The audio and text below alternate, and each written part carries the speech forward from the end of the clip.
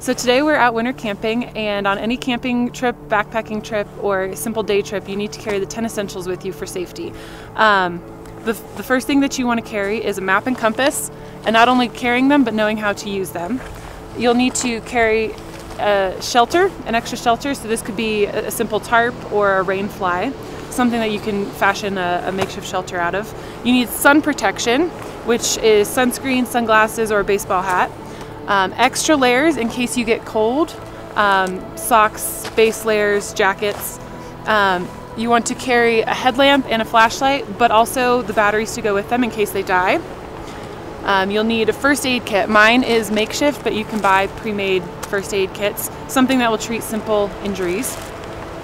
You need water purification. I use iodine tablets in the summertime, but in the winter, you'll need to boil your water, melt some snow and boil your water.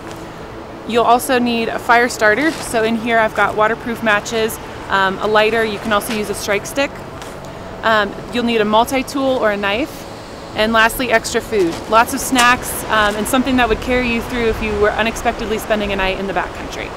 So in addition to carrying the 10 essentials, you'll also need to figure out how they apply to your specific trip. For example, you'll need to carry extra fuel so that you've got enough to be able to boil significant amounts of water for drinking, for cooking.